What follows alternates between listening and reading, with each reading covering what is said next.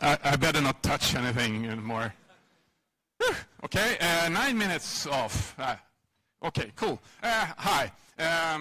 Technical stuff. Right. Let's start this. I am Daniel. This is my workplace. I work on curl all day. That's my site. I work for Wolf SSL. I do curl stuff all day, every day. So I'm going to talk a lot about curl now. I always talk a lot about curl, but today as well. And I don't think I'm going to present a lot of new things here. You're going to hear me reproduce and repeat things that you already know. But, you know, cliches are cliches for a reason. So I'm going to just let you know that some of them are actually true, at least from my point of view. I work on curl since a long time, and it runs in a few things these days. You can actually probably not walk very far without using curl, knowingly or not. It's in a lot of different devices, things, services, and since a few years back on more than one planet as well, right? A favorite slide of mine. I need to squeeze it in. Oh, sorry. A few years ago, I also even got this gold medal from the Swedish king here for my work on curl. And actually, but not a single gold medal since then. It's kind of a disappointment. But anyway, so these days we estimate there's roughly 20 billion installations of curl, right? Quite a few. We don't actually know that it's 20 billion, but it's roughly, you know, open source, we don't know. But definitely there cannot be that many other source, programs in general, software anywhere that runs in many more instances, I'm pretty sure. So pretty decent thing, I think. But, you know, as everything, it really didn't start out like that. It's been taking quite a while because in my project, our project, curl stuff, we, of course, started somewhere, and it was it's a long and sort of an effort and a long journey from something that was really not very good until what it is today, which could possibly be good. So in November 1996, it's a long time ago, I turned 26, fun. So I started with a little project. It was more like that, a very silly toy. 160 lines of code, right? Just a few screenfuls. And what do you do with that? You start with playing with it, it makes something, you start fiddling with it, and, you know, start small, do what you want to do, give it a lot of time and have fun, right? That's how you start an open source project. You have a niche, you start scratching, and as long as it's fun, why not work on it, right? And in my case, I worked on it for about 2 years. I actually called it curl then in 1998, so it started with another name, but that's a longer story. Anyway, 2 years later, December 1998, what an awesome success. 300 downloads of my software. I have this screenshot from the website that I had back then because I think it's a cool reminder that actually getting 300 downloads of your software is pretty cool. That's way more than all your friends and you know, all those who just did it because they know you, actually started to reach out. And that's cool. It is cool with 300 downloads, even compared to 20 billion today. And I also want to emphasize that this was 2 years later, right? 2 years later, 300 downloads. Yay, we're getting somewhere. I mean, in 20 years, we could have 3,000.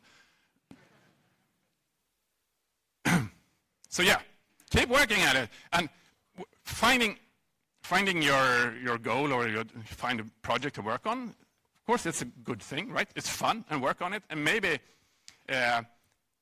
sure, you want to make it easy for others to help, but you can be sure that, I mean, the world is drowning in open source projects and good ideas, right? It's not a problem to find good ideas. It's not a problem to find open source projects. But how do you actually get anyone else interested in your little project just because you think it's fun and interesting and serves a purpose? Probably not. Probably you're just going to have to realize that it's you and your project for a while until it's proven to be something. So as long as it's fun, why not keep at it, right? And spend the time, because it's not going to be an immediate success. Very few things are an immediate success. So, yeah, spend time on it. And people often ask me what I've done in curl mostly, but I think what I've mostly done on curl is spend time, right? 1996, I started this. And also learn to use the time. Sure, I told you, I was 26 years when I started this. I didn't have any kids. I've had kids since then, and they have grown up pretty big since then too.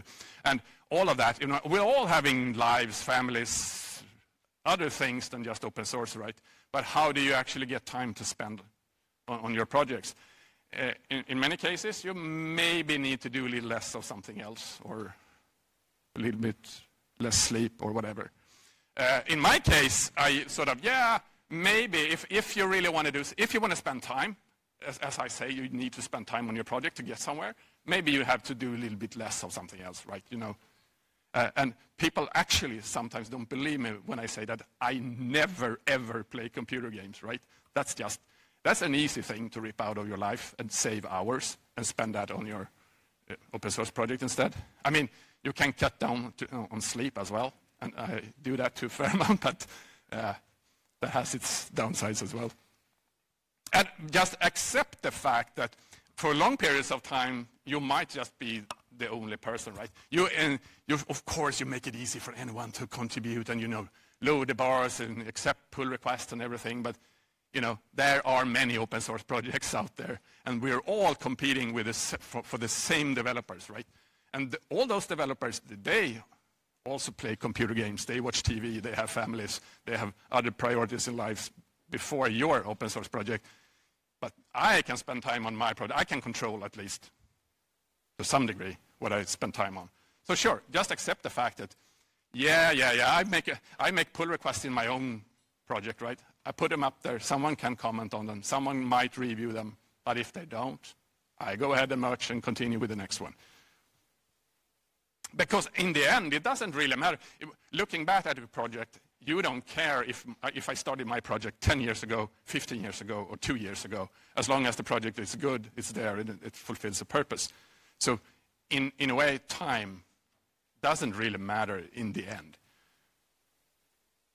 And of course, reaching somewhere, accomplishing something with your project, there's really no silver bullet here. There's just engineering, and there's just open source stuff that we all know how to do, we all been doing for a long time. There is just hard work and keeping at it. And of course, having fun, because if you're not having fun when doing it, you probably won't endure. So in the curl project, right, it started in 1996. Number of lines of code is basically 0 back then. So I actually started a project with someone else's code, so I didn't write those first 160 lines of code. And then I became maintainer a few months later. And then we started the journeys, and then so now we're at 160K something. And yeah, it's a fascinating linear growth too. Kind of unbelievable. So yeah, I'm just saying that keeping at it, things might develop. And making sure that others can contribute is, of course, crucial, important, and I mean, that's why it's open source. We want to enable others to contribute, even if in many times maybe they don't, but there's still that opportunity, right, and availability. And if you're doing things right and you happen to be accepted by others, maybe someone will contribute. And now everyone is looking at that bump in 2005 and thinks, what happened? And it's quite boring. I actually just went back and sort of filled in names that I have missed out from the list before. So I just went back. So it's actually not supposed to be there. But this is my script, count number of names in the list. So over time, you might get a lot of help if you're successful enough. But success is obviously not given, right? There are a lot of open source projects. I mean, and they're adding every day, right? So there are hundreds of thousands. Just look at GitHub or whatever. We're drowning in open source projects. And yeah, it's certainly not a guarantee that whatever we do is a success and going to be popular or anything. But if you don't give it enough time, if you don't spend your efforts and really make sure, I get a lot of questions or people who say, yeah, I spend a lot of time on my 47 projects that I did them for several months and nobody used it. So sure, if you don't spend enough time, if you don't polish it enough, maybe it doesn't stick out among all the others, right? So maybe you actually have to spend more time and to get somewhere. And it needs to be fun. But whatever you do, and whatever anyone does, there will be times when when you just run into something that wasn't supposed to happen, like security problems or whatever, and it's bound to happen to anyone who's doing software. Maybe more to some than less to others, but still, everyone is doing mistakes. It doesn't matter how long we're doing this or how much we have done it. As long as we keep developing, we keep changing things, there will be mistakes, and mistakes will lead to security problems every once in a while. In curl, it looks like this. So these are, the green ones are bars when we fixed security problems. The red ones are when we introduced them, because I tracked them down. So of course, we introduced them before we fixed them. So it's sort of. But anyway, I'm just meaning that, yeah, we work really hard, of course, to make sure that we don't introduce bugs, we don't introduce security problems, but can be sure that they will creep in anyway because it's tough. And you all know that, right? This is nothing new here. But what do? You just own your mistakes, because they are going to happen, and try to learn from them, which is, I think, is really, really hard, right? Because every time you get a security problem, it feels like, well, this is a one-off. We should never have done this stupid thing. And try to learn from it, adapt, move on, add more tests, and make sure that we at least don't reproduce the exact same problem again in the future. And yeah, I've done that still several times, actually. It's kind of stupid, but yeah. And keep having fun, because if it's not fun, you're not going to spend all that time on it. And no one else is going to do it either. And of course, everyone makes mistakes, and it's really a matter of how you handle the mistakes. It's not sort of the amount of mistakes or how critical they are, but how you take care of them, how you take care of the people who actually made the mistakes. In my case, it's easy to take care of the people, because almost all of them were my mistakes. And there's no denying that it can be sort of soul-crushing when you have your software in 20 billion installations and you have one of these things that you know can end up really, really bad for the users. Yes, that can make it a little bit harder to go to sleep at night. But yeah, again, we all do mistakes. We try to learn from them and move on, right? And in our case, in pretty much everyone's case, we just have to do what we can do, right? Engineering, we write readable code. You should be able to understand the code in any language. Whenever you read code, it should be understandable. If you can't understand the code, it's wrong code, right? And you document everything clearly a lot. And another thing with working on stuff for a long time is that you have a long time to write the documentation as well, ideally, right? And a lot of tests too, because the more time, the more tests. And you analyze your code, of course. You throw every tool at it and make sure that the tools, they don't complain on your code. And then when you have sort of fulfilled all these steps, yeah, you know it's pretty decent, and you can throw fuzzing at it. And in our case, I also like to offer a bug bounty as well, because I'm fortunate enough to have someone who pays for it. So we offer a lot of money to people who can point out the security problems. And yes, then you get a lot of bogus crap as well. Sort of, yeah, there's a security problem. But still, you also get a lot of quality people spending a lot of time and effort actually trying to find security flaws. So in my experience, this works really well. It's a pretty cheap way to get a lot of help to find your most stupid mistakes.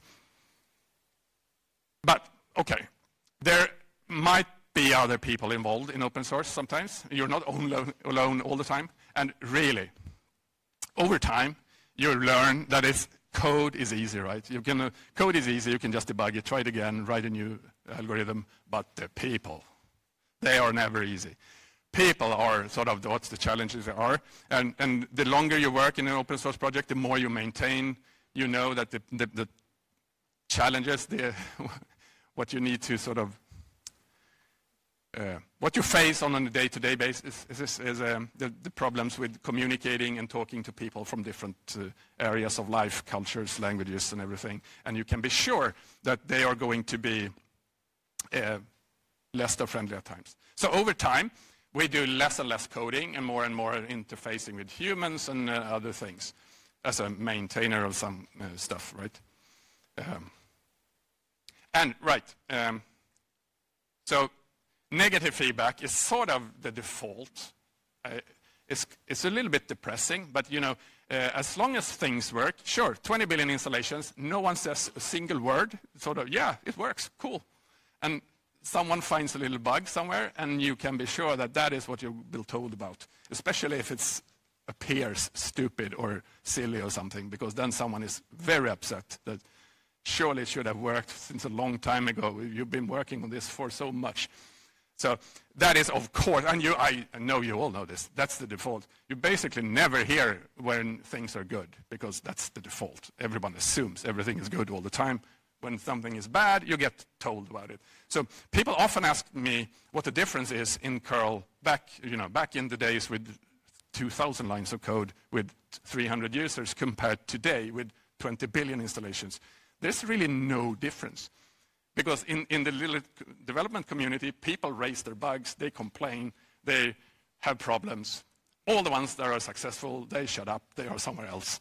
So it doesn't really look different today. And a lot of lessons in what you do when you realize over time that contributors rarely stick around. In curl, I have lowered the bars and the friction for new contributors, I think, a lot. So we get a lot of contributors even, fixing a spelling error or typos in a comment somewhere. People contribute that. And sure, and I think any contribution is a good contribution. It doesn't really matter. If you fix a typo that makes it hard to read, yes, it's an improvement. So I accept it. But do the contributors stick around? Out of all, today we have, I think, 1,240 authors who have written code commits in curl. That's an amazing number of people. Over 65% of them did it once and never again. So, and I don't think I'm unique in that, and I don't think it's special. I think it's more like that's how people work, right? They show up, they find a problem, they submit it, and they move on to something else, because it's not their primary interest in helping my project. They just found a problem and fixed it and moved on. And sure, it's okay for them, it's okay for me too, but just the realization that most people who show up, they will show up there a few times maybe, if you're lucky, and then never again. And maybe every once in a while, of course, you get a new contributor who will actually stick around for a long time and contribute a lot. And you will be happy for those. And of course, there actually is the reverse too, right?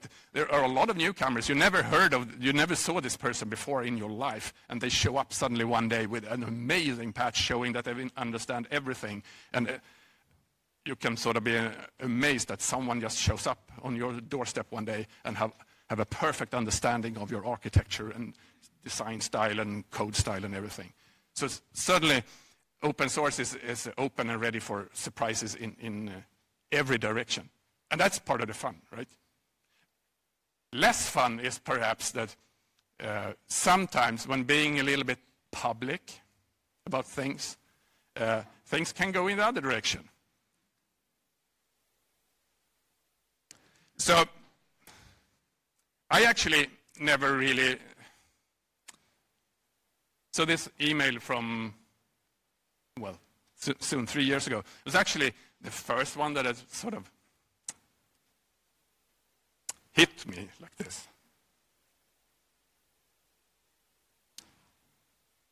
Yeah, so my email address is in the curl license, and the curl license then appear in a lot of products. And this person quite clearly had been attacked in some way and saw some traces of curl in some leftovers somewhere, and that was obviously my fault. He had lost his family, his life and job and everything. Completely confused person, but it was all my fault. It was tough. But, okay, open source, this fun thing with open source, the term was coined in 1998, right? Exactly the same, actually the month before I started, renamed it to curl. So it's sort of open source and curl, we've been hand in hand going for a while, and it's still just 25 years, right? Before, we did open source before we called it open source too, right? Because we still worked exactly the same way. We just didn't use the term then. Because then, mostly we talked about free software, but it was a little bit more confusion than about what it actually was. But anyway, so today it's much easier to do open source because everyone knows about open source. If you approach a developer today working in any field, people actually know what open source is. Back in 1998 or 96, no one knew about open source in general. It was just a niche clique of weirdos.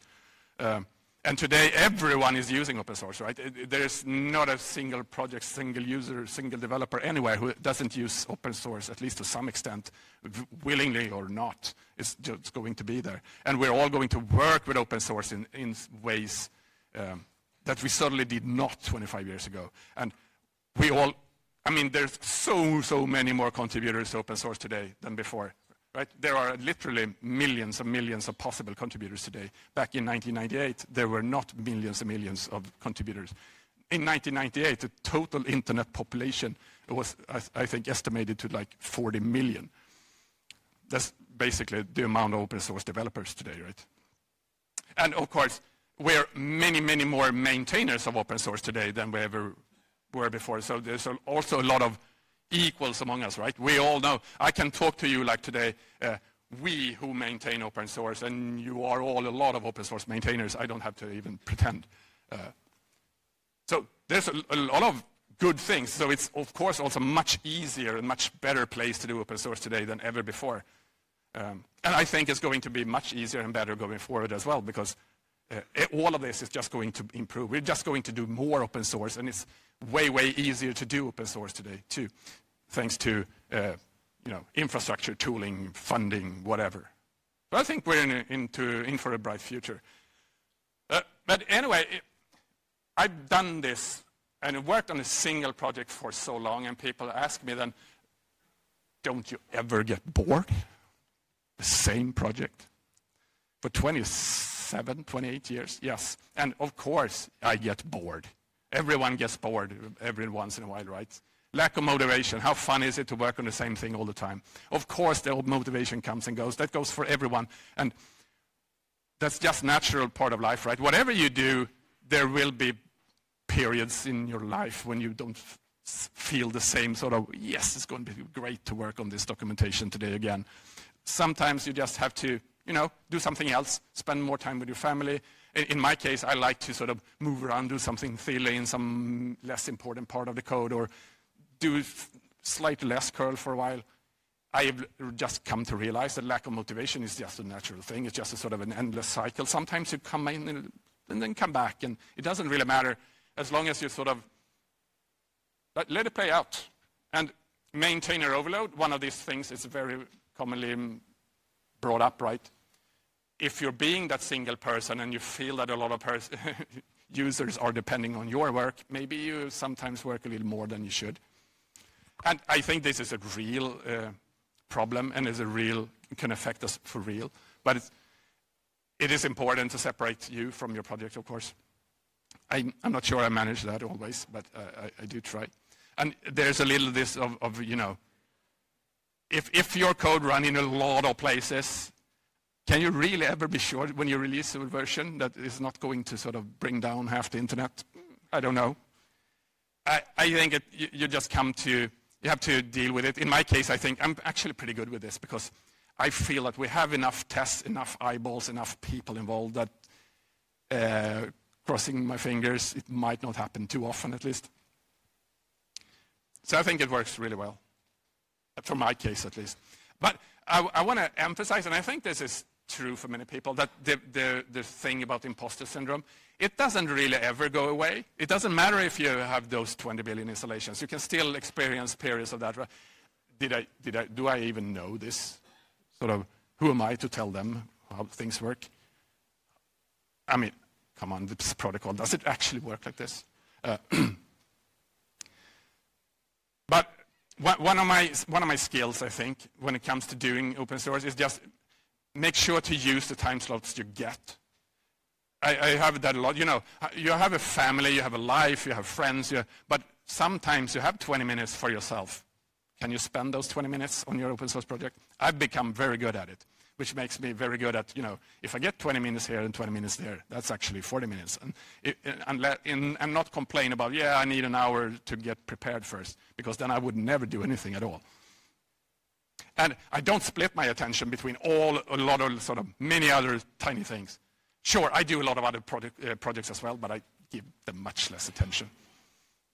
And again, time might feel important sometimes, but it really doesn't. In most cases, it doesn't matter if you're done today or tomorrow or next week or the week after that. Who cares, right? Sure, it's not in this release. You're going to do another release soon again anyway.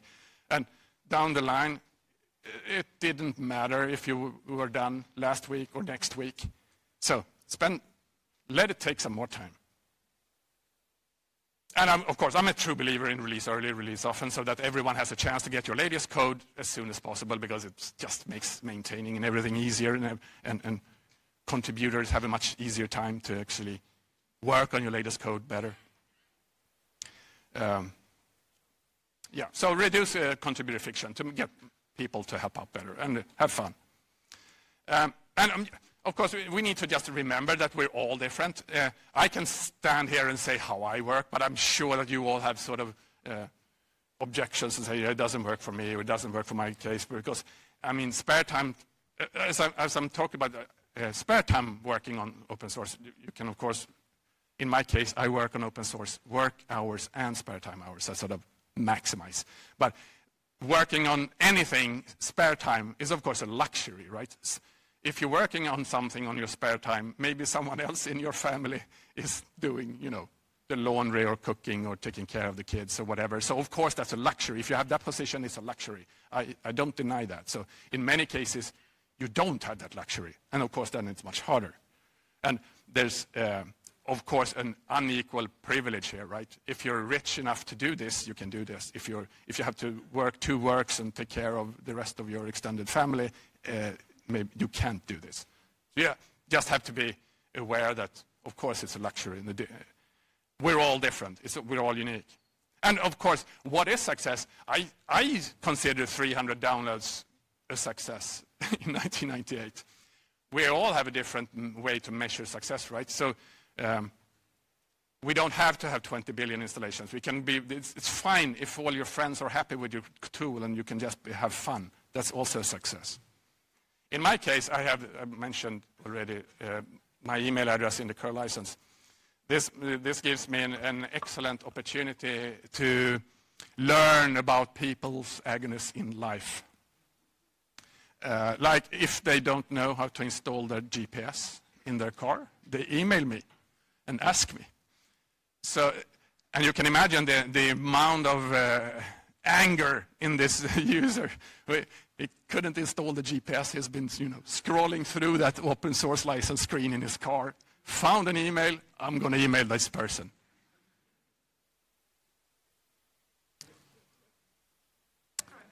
So I get a lot of car questions. So, and yeah, so then you learn, yeah, sure. So my email is apparent in a lot of cars, and people have problems with cars. So I have no idea.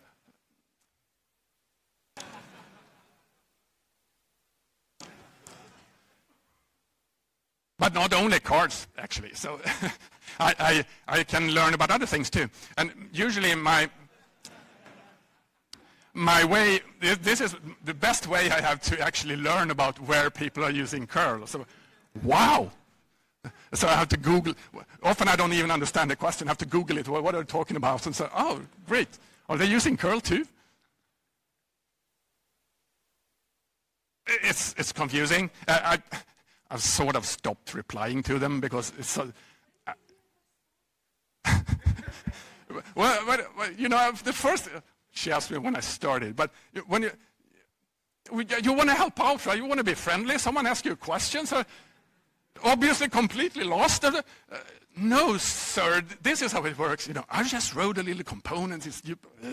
And no, that's not how it works. Just ask your friends and help me fix this car now. So I have this example. This is a great one. It's a little bit convoluted, but I'll explain. I got an email from a woman. She said her Instagram account was hacked. So what are you asking me about that? I am sad for you. So okay. But she showed me then the proof that I'm involved, right? Instagram, my name. Now I should just head over and talk to the guys and tell them to help her with her account, so that had been hacked. So, and I told her, cool, they're using curl. That's in my code, right? And try to explain the concept of open source. I never talked to these persons. I didn't know they used curl. For me, it was like a revelation. Cool, Instagram, right? That's like 1 billion installs suddenly. Woo! She didn't really sort of see it the same way. Now, she emailed me back. She found my name again in her phone. Exhibit 2. That it cannot be a coincidence. Your name cannot be twice in my phone, sort of, for any good reason, right? So she threatened to contact them and tell me that I'm an Instagram and Spotify hacking.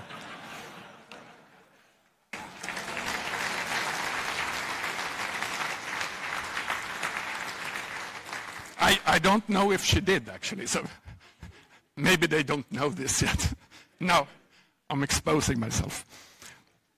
So when I work on this stuff, what I'm trying to say here is I'm not special. I didn't do anything genius-like. I've just been working on this a long time. I just had an idea. I think it's fun. So this is what I do. And I think this is sort of the best you can do. And I wanted a tool to do internet transfer, and it does that. It does a little bit more these days than it did from the beginning. And, you know, I endured. I just kept going at it because I didn't know anything else and didn't know better. I think it's fun.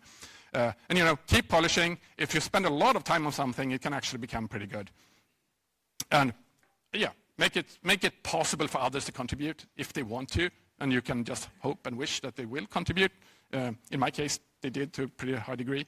And this is really the most fun I can imagine.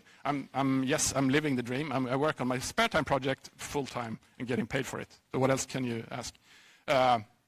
So it's that easy. I think you can do it too. And pretty much that's sort of what I wanted to tell you. I written about these things a little bit before in this book-like thing, if you wanted to read more about my thoughts on this topic. So, thank you. I'm done.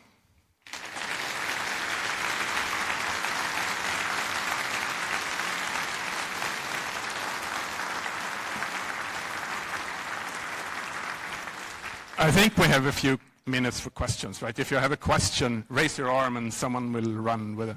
There's a question. The mic will come flying.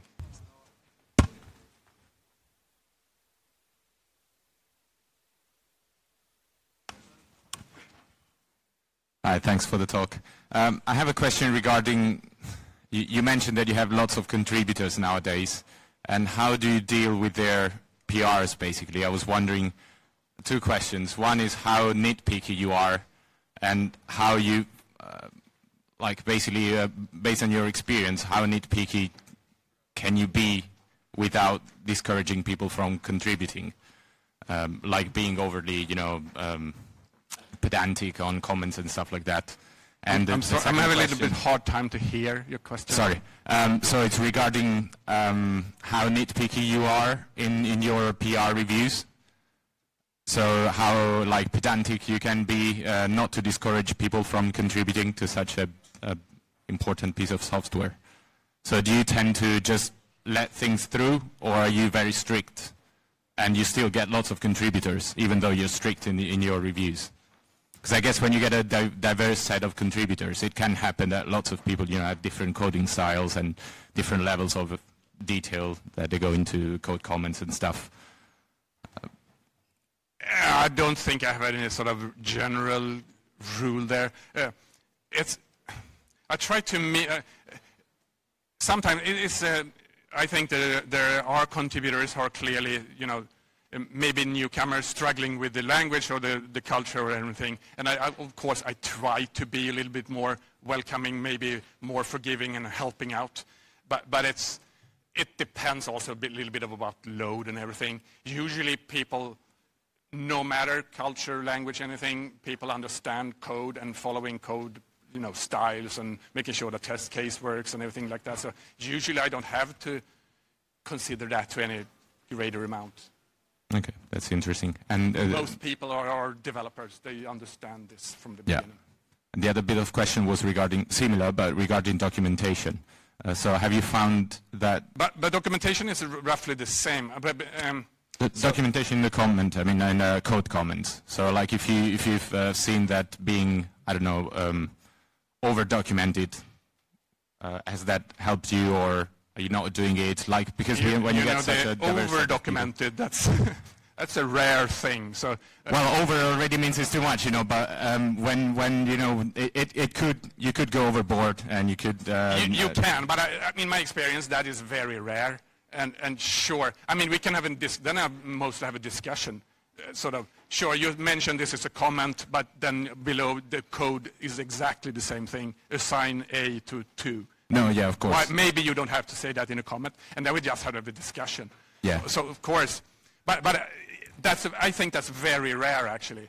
Usually it's in the other direction. Sort of maybe you could explain with a little comment here why this is happening, and not just have a huge blob of code. Right, right. I guess what I'm referring to is when you have like such a long story in your software, and you want to leave, I guess, traces of some design choices and why some things were implemented some way rather than the other, because other people, especially contributors who are one-time contributors, are not going to have enough context.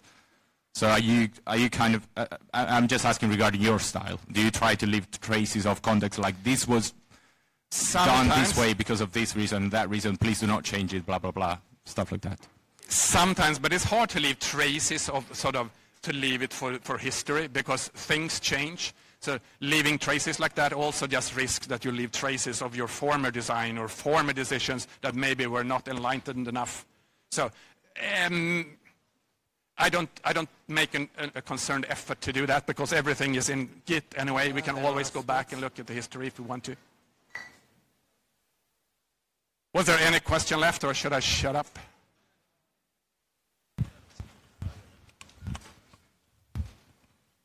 I have a couple questions. One is how much time you were spending on the project before being able to work on it full time. Sorry, can you repeat it a little louder? Yeah, sorry. How much time you were spending on the project before you were working on it full time? I have a long-standing tradition in my family that I spend every night on curl.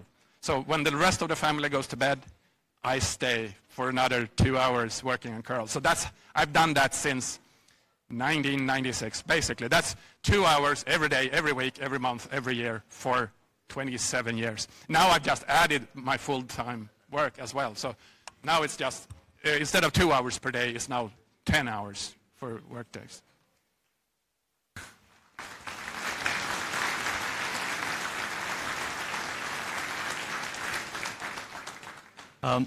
Do you delegate maintenance? Sorry, again. Do you delegate maintenance? So do you have many... do you delegate maintenance of your project to someone else, and how many?